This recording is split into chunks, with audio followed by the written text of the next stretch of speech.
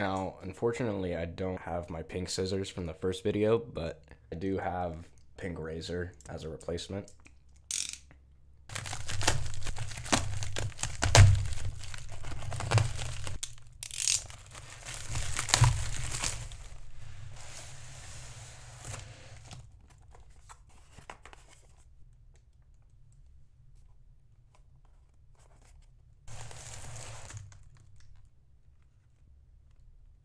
Okay, it looks like we got a YJ magnetic 5x5 for our $10 mystery puzzle.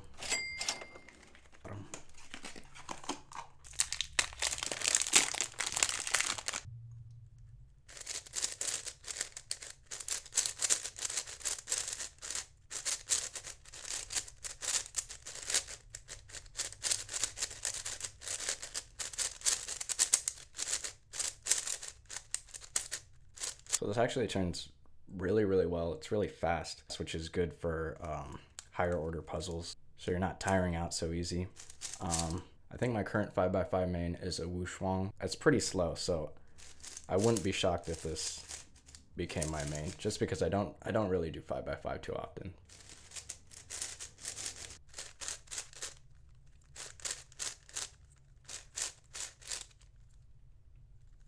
Okay, cool.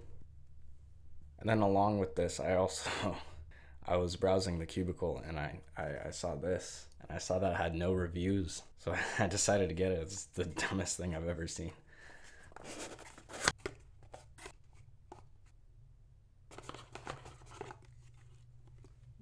It looks like just two 3x3s glued together at the corner. And let me zoom in here. This is just a god-awful gluing job. I'm not gonna lie, it looks bad. I don't really know what I'm gonna do with this puzzle. I just thought it was interesting. I guess we should try first turns.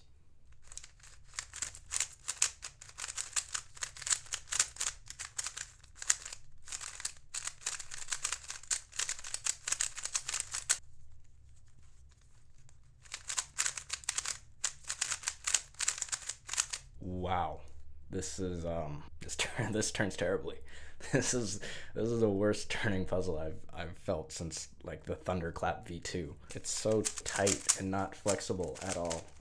I don't understand how a puzzle could move so slowly when it's not even like cutting corners or anything. Just the turning is slow. Overall, I think this puzzle is probably somewhere in the 8 to 9 out of 10 range. Another amazing product from the Cubicle. I can't wait till they do this with the GAN 12. Until then, I guess I just have to solve this.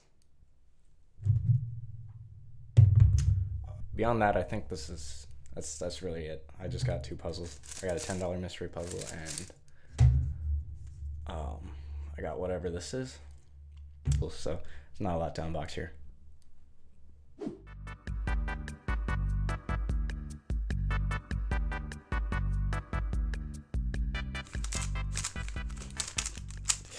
This is so bad.